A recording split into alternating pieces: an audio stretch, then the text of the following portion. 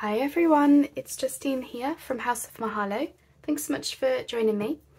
So I'm going to be doing another Christmassy project today, and we're going to be repurposing these two parts of a book cover. So sometimes with these old books, you could be, trying to use the pages and things and then the book just falls apart. It does happen more often than not. If I lose the spine, I always keep the book boards because you can make a multitude of things with these, and one of the things is writing boards. So we're going to make a couple of those. So first things first, we have the book cover, and you might find that part of the spine is there with it. So if you find that, you just want to trim it off. You could use scissors, and I've done that in the past and it works absolutely fine. For today I'm going to try a craft knife. So I've just got my ruler and I'm just following the edge of where the book board naturally is. That's all I'm doing. And you'll need to push down quite hard, or do it several times, because there's quite a few layers to get through. There we go. And then that just comes away nice and cleanly. So we can throw that away. And what you should hopefully be left with is a nice neat edge, just like that. And hopefully we're straight. Let me just do a double check.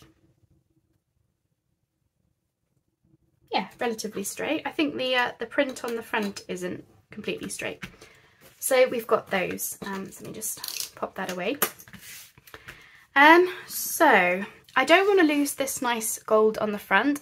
It kind of reminded me of like Santa's, I don't know, if Santa had a book, his list, for example, would it look something like this? Maybe. So I don't want to lose that, but I do want to, fancy up the inside, tidy it up a bit. I don't know if you can see here, there's a little bit of like, dark staining, which is not quite so nice. This one is plain, so I think we can fancy that up. And then, yeah, we'll just work with these. So I have made writing boards from book covers many times. It works really nicely because they're just the perfect thickness. And, if they fit inside your journal, then they're absolutely perfect. So hopefully I've sold it to you. Okay.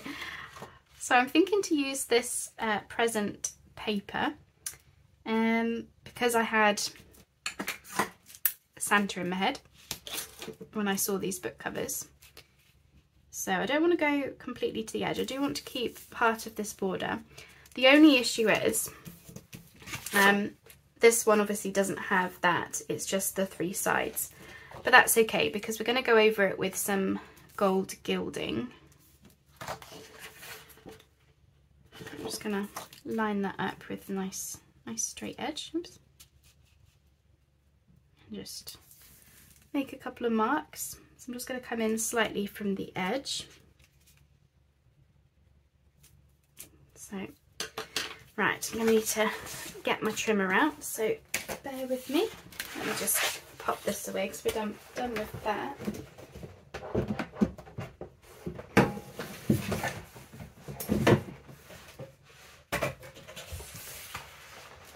Okay, so let's.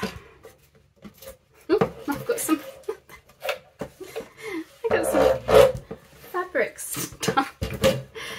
Oh goodness! I think that's a hint. My room desperately needs a Hoover. Tidy up.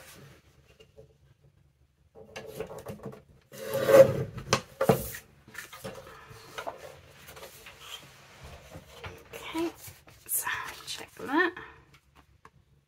Yeah, I'm happy with that. How cute does that look? Proper cute. And then, as I say, this will be covered up with some gold gilding. Okay, yeah, doesn't have to be perfect, so that's that one. Keep that as a scrap. So let's try this one. Again, I'm just keeping the the straight edges as best I can.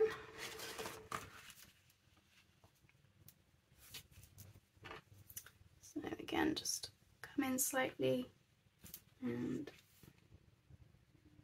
about there.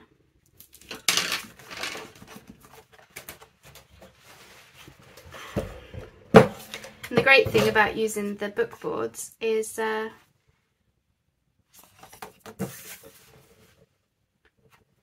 don't have to do any measuring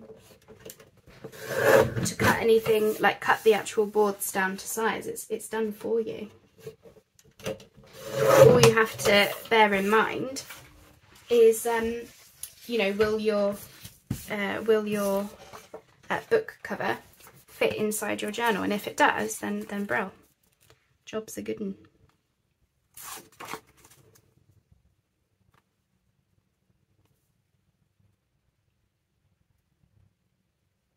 Okay. Yeah, pretty happy with that. Love them. Right, so what shall we do? I think we'll get these stuck down first. I don't know whether to ink them. I might ink them slightly with my tea dye. And I'm going to go over it as lightly as I can.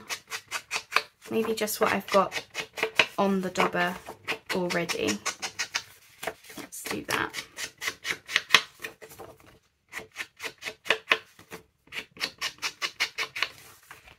We will do another project with book boards, book covers, as part of the Christmas series as well, because I thought to do, I've got a large book cover that, you know, doesn't suit as a writing board because it's too big to fit inside a journal. It's like a massive, you know, A4 sized book.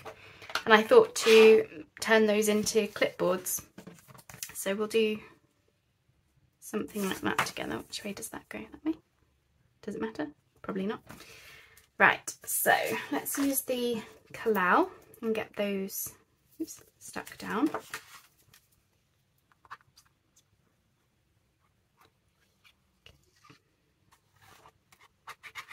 And when you come to use it as a writing board, I would recommend using the scrapbook paper side, just so that we don't damage the you know, the nice book cover.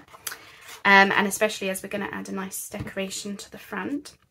And we're going to do matte medium on these, so that there will be, have I done that the wrong way? Sorry, I think that's supposed to go that way. So that the scrapbook layer is protected. You're not going to like dent it when you start writing or something, because, you know, that is something to bear in mind.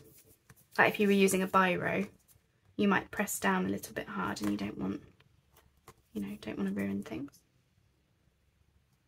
Just trying to make sure we're all lined up nice.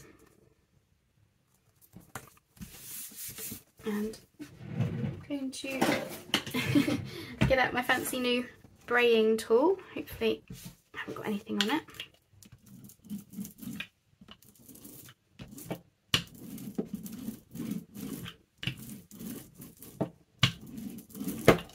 Okay.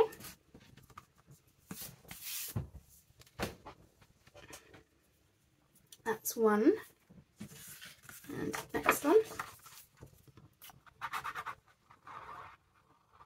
And I'm probably going to put book corners on these as well. Just because the book covers were a little bit battered and bruised.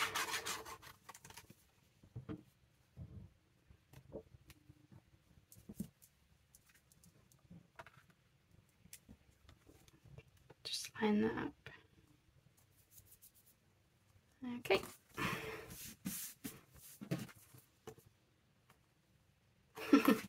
But as I say, the red sort of leather effect really did make me think of Santa's list, and yeah, I thought this would be a really fun thing to do. So I'm just concentrating as to what the next logical step is. So as I say, that one I don't want to do anything to the cover, because I just really like this, and it really does look like something that Santa would have. This one is just plain, so I want to use this. This is from a card making kit. I think it's Hunky Dory. They've got these little like A6 poems about Christmas, and this one actually talks about Santa bringing gifts and toys, good little girls and boys, and it fits really nicely on the cover, nicely framed around. The only thing, I just wanted to have a look, bear with me. That could have been nice, but we're not making a book cover. There we go. I don't know whether to layer this up with anything or just stick it down as is. Because as I say, these journals are for,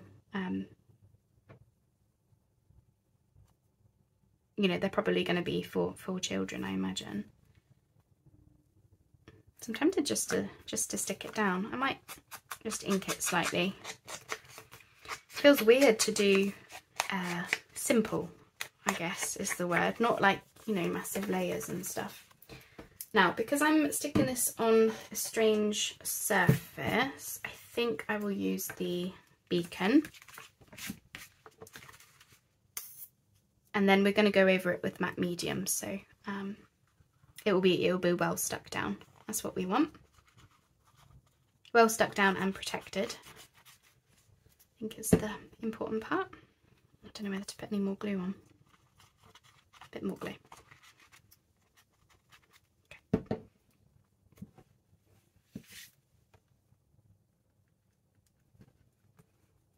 Okay.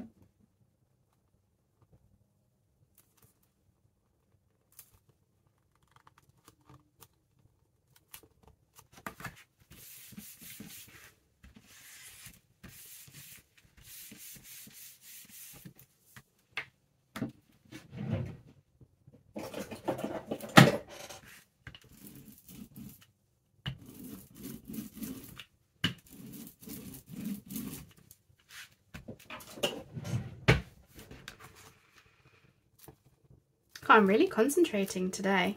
I feel myself go quiet every so often where I'm just, you know, making sure that I'm getting the right steps in. Okay, I think I'm happy with that.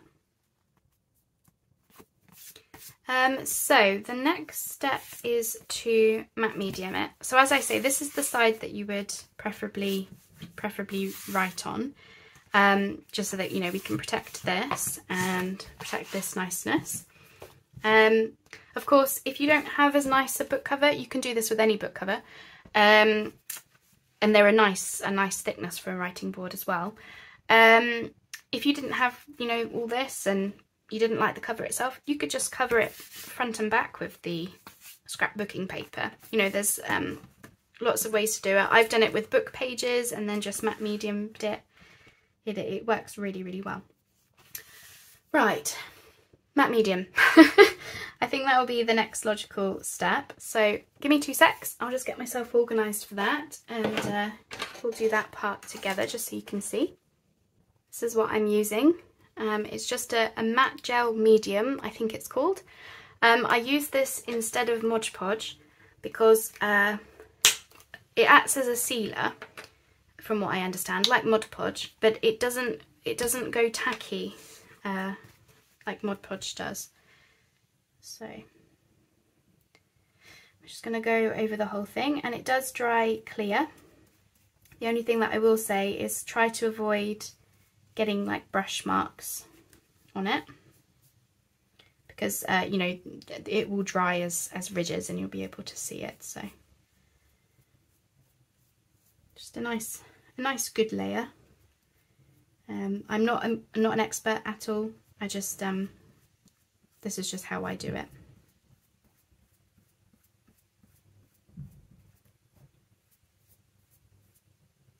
And we're going to do this front and back so that it's well protected. And as I say, it will give you a really nice hard surface for writing on as well, because this will help firm up the paper underneath. It dries quite quickly actually as well, so just make sure I don't get a hair on it. Okay, it does dry quite quick, and as I say, it doesn't, for me, it doesn't appear to go tacky like Mod Podge does.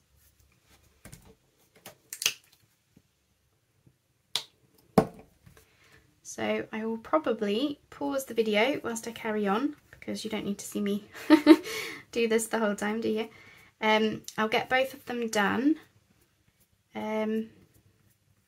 front and back, and then we'll do the next steps together as well. So as you can see, I'm just going to carry on brushing this on until I've got a nice layer and an even coating, and I'm just making sure that I haven't got any weirdness, but I find this stuff is quite forgiving, so don't be scared of it like I was. So I'll see you shortly. Okay, I think these are dry enough for handling now. So all that's dry. You might find, and I find this, sometimes you can get a few wrinkles in the paper. I don't know if that's just the matte medium reacts with glue or what, but I just go over it with a brayer and it smooths everything down. The only trouble is I did that on the front here, and some of the glossy coating on the topper came off, so we've actually got, well, almost like a little bit of a fading going on. I don't mind that, because if this was Santa's notebook, writing board thing, then there would be a little bit of that going on, so it's kind of vintaged it up, and you can still read the poem. So I'm just going to go with it and, you know, carry on. Okay, so I'm going to use my gilding polish just to go around the edges. I know you're not supposed to stick your finger in it. Unfortunately, I don't have any way to get it out of the pot without my fingers, so we're just going to do a light coating around, and I just find that this finishes things off, you know, quite nicely, especially for a project like this. Obviously I won't sit here and do, you know, all the edges with you, because that would be very boring to watch, but I'm just showing you. And if you don't have any gilding polish, I used to use, before I got this, I just used gold acrylic paint, and it did the job just fine. Now here I'm just going in a little bit further than just the edge, because the book cover is a little bit not so great there, so I'm just thinking just do it a little bit more heavy there, just to cover up those imperfections. And as I say, it just gives it a nice look, especially for Christmas and Santa and all the rest of it. So as I say, I'm just gonna go around all the edges, front and back of both book covers, just like that. So I'm gonna hit pause if I can use my fingers, and I will catch you on the flip side. So all of the gilding is now done. So we've got a nice gold edging around the whole thing. So the only other job that I need to do now is to put on these gold book corners, which I'll do obviously all four sides on both of them. But I'm not going to do that now, because yeah, it's a bit of a dull task, but I'll do that before taking a photo of them for the thumbnail. But yeah, that is those. So I hope you've enjoyed following along the process. I appreciate it was a lot of like pausing and stop starting, but I hope you've enjoyed seeing those come together, and I hope you like the idea of it. Now that the matte medium is all dry, this has got a really nice texture for writing on. The only other thing that I might do is put them under something heavy, just to flatten them down a bit, because the book covers themselves are a little bit bowed anyway. So I'm thinking they might just want, yeah, putting under something flat, and then we can do the book corners. so that is those, my Santa Claus inspired book boards, writing boards.